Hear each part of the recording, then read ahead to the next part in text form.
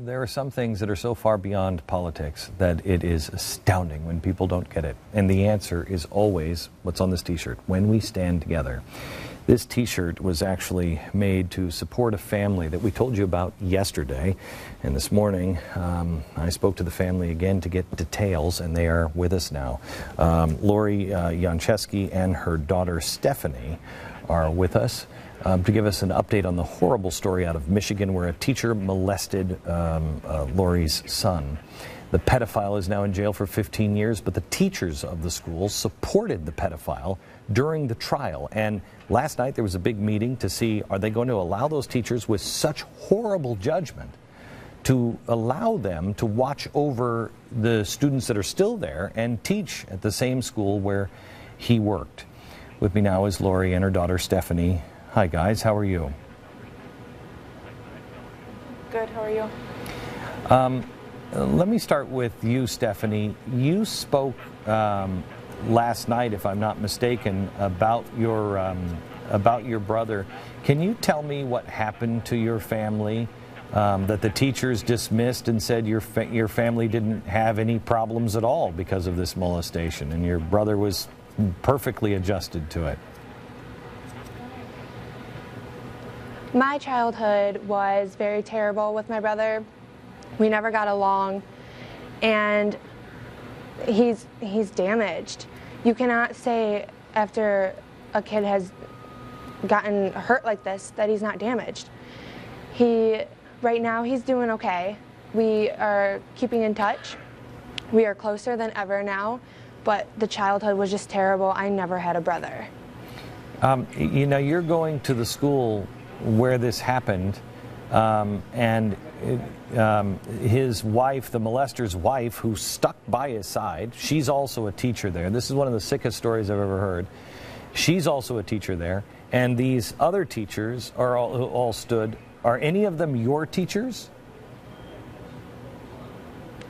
Last year I was a sophomore and I had Mrs. Erickson as an English teacher. So wait, now I had her for the whole school year. That's the woman whose husband molested and told your brother that if he tells anyone, your mom will lose her job, and your father was unemployed at the time.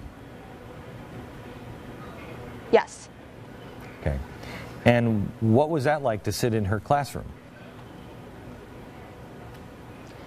It was really uncomfortable, but I had to keep thinking I was there just to get my job done, to get English done. I was just a normal student. I wanted to keep myself like that. There was no problems between her and I, just a little bit of evil eyes, but all I was there is to get my job done, and that's what I kept telling myself. So, Lori, you're, you know, I'm sure you don't have a problem with freedom of speech, and they have a right to say what they want. However, it is, to me, it shows their judgment is off if they think that somebody could find, at the time, the guy started grooming your 10-year-old son and then molesting him when he was 13. For them to think that this was a one-time thing, for them to stand behind him and to have such bad judgment, it seems to me that they're not interested in protecting the children when they'll give somebody like this the benefit of the doubt.